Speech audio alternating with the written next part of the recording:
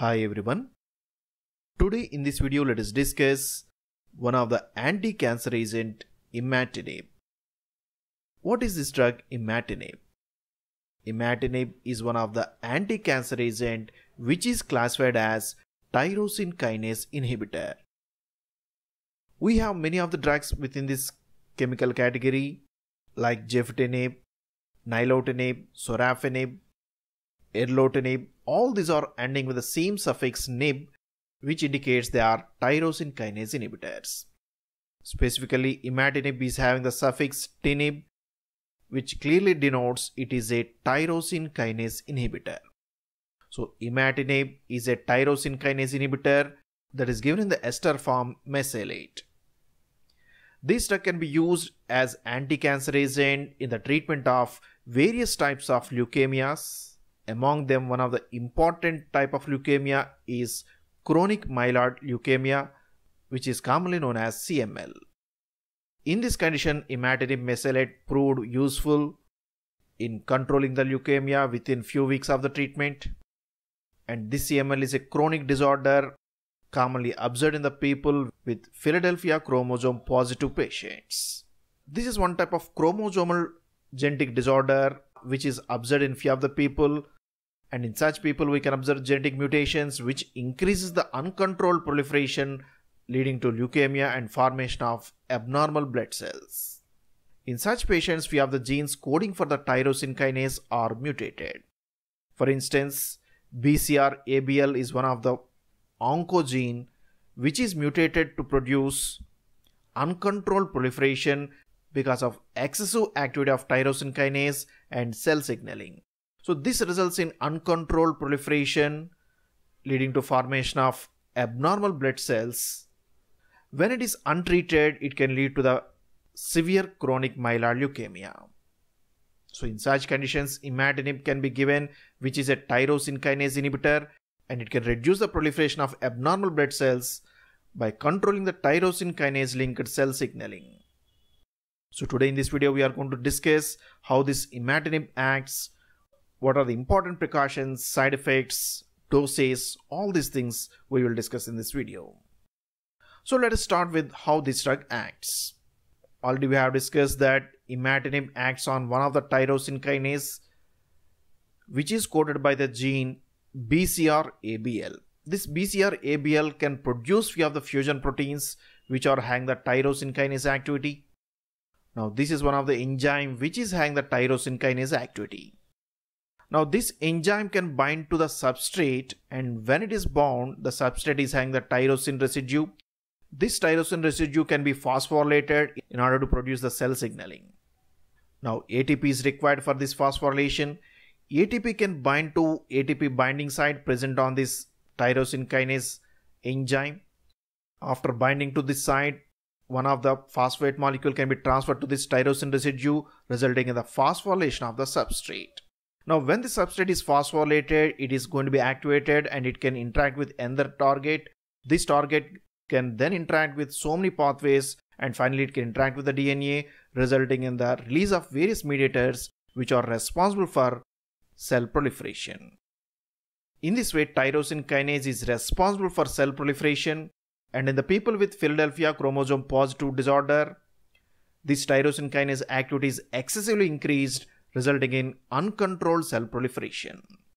In such people, imatinib can be given, which can block this ATP binding site on this enzyme.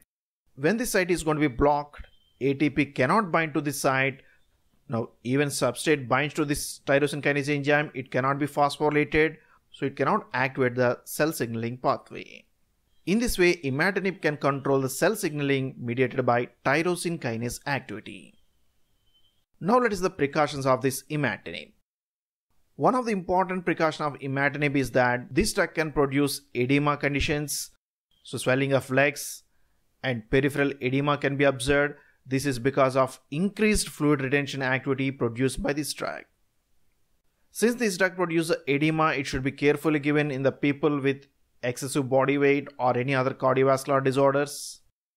And in few of the people, it can also increase the weight gain. So thoroughly weight should be monitored when this imatinib is prescribed for longer periods. because it can increase the unexpected weight, which may complicate other pre-existing conditions leading to any cardiovascular complications. So one of the important precautions of imatinib is the peripheral edema and increased chance of weight gain. Similarly, in the people with any coexisting disorders like diabetes or elevated levels of cholesterol, which may lead to atherosclerosis. So if any of these coexisting disorders are existing in the patient, then imatinib should be carefully given, as this drug may increase the risk of cardiovascular complications resulting in either congestive heart failure or precipitation of left ventricular dysfunction. So in such people with any coexisting risk factors, imatinib should be carefully given. Similarly, those drugs which increase the cardiac risk should be carefully combined with this imatinib in order to avoid any fatal cardiac effects. As imatinib is indicated for the treatment of leukemia, use of this drug can also produce various cytopenias affecting the various types of blood cells. It can produce some thrombocytopenia, neutropenia, as well as anemia. So these conditions should be carefully monitored when this imatinib is prescribed for longer than 6 months. And this drug can also increase the risk of hemorrhage, particularly gastrointestinal hemorrhage, and perforations can be observed. Similarly, just like many of the anti-cancer agents, imatinib can also precipitate severe hepatotoxicity. That's why before prescribing imatinib, liver functionality test should be done. And at regular intervals, liver function test should be done in order to assess the liver functionality. This is particularly more important when this imatinib is combined with other hepatotoxic agents. Another precaution with imatinib is its effect of dizziness that can be observed in the few of the people. So this drug can produce dizziness and lightheadedness. Therefore, patients should take precaution while driving the vehicles because it may impair the driving performance. It may lead to few of the accidents due to loss of attention in the people. Just like many of the anti-cancer agents, imatinib should not be given to the pregnant woman because this is teratogenic and it can produce some fetal harmfulness. So it should be better avoided in the pregnant woman. Now let us see the side effects of imatinib. Common side effects of imatinib mainly include various effects like edema, because it can increase the fluid retention, which may increase the cardiovascular complications. And it can also produce gastrointestinal side effects like abdominal pain, diarrhea. Similarly, it can also produce some dizziness, lightheadedness, which may impair few of the daytime activities. Similarly, other common side effects mainly include skin rashes, muscle pain. Even it can produce some joint pain and bone pain. Nausea and headache can be observed. Similarly, it can also precipitate fatigue, lack of energy. Nasopharyngitis, sinusitis, and cold-like symptoms can be observed with this drug. Even it can produce some dry mouth, and sedation and loss of concentration can be observed with this imatinib. Now let us see the chemical nature of this drug. So this is the structure of imatinib. Here we can identify the principal functional group as amide, which is attached to the phenyl ring. So simply it is a benzamide derivative. To this benzamide on the nitrogen, a phenyl ring is attached. So we can write this as N-phenyl.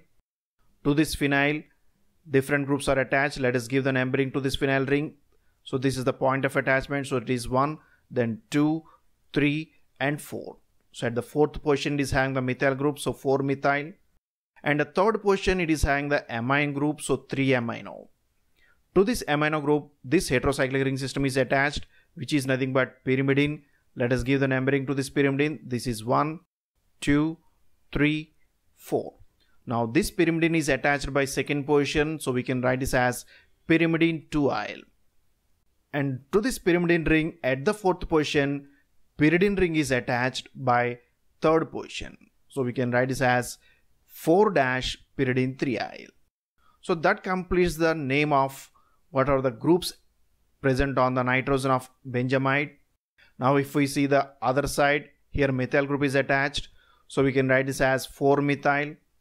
And to this methyl group, piperazine ring is attached with a para-methyl group, which is nothing but 4-methyl piperazine 1-allyl. That is the complete name of imatinib. But imatinib is chemically a benzamide derivative, which is a tyrosine kinase inhibitor. How it is given? This drug is available as a tablet, and the dose of the drug depends on the type of clinical indication. The normal dose range is from 400 to 800 mg, and this drug should be given along with the food in order to reduce the gastrointestinal side effects. But in the people with any hepatic impairment, the dose of the drug should be reduced. In such people, a 300 mg dose can be given in order to treat the leukemia.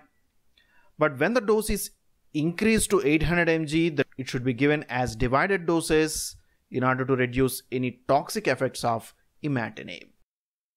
So that's about this drug Imatinib, which is a tyrosine kinase inhibitor.